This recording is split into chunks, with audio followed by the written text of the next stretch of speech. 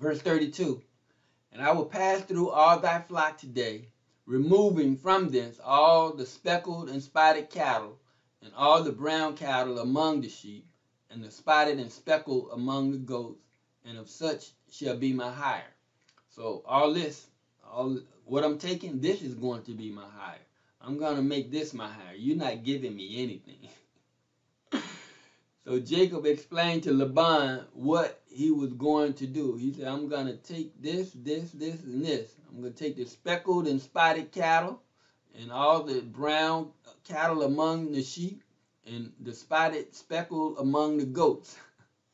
And so everything that they produce, that's my hire. Verse 33. So shall my righteousness answer for me in time to come, when it shall come for my hire before thy face. Everyone that is speckled and spotted among the goats, and brown among the sheep, that shall be counted stolen with me.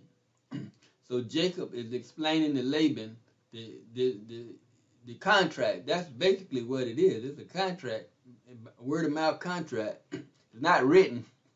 And he's explaining to him how it's going to go. He said, everything, this is my hire, and it's before your face. Everyone that is speckled and spotted among the goats and brown among the sheep, then shall be counted stolen with me. And so everything that you have will be with you, and everything that I have will be with me.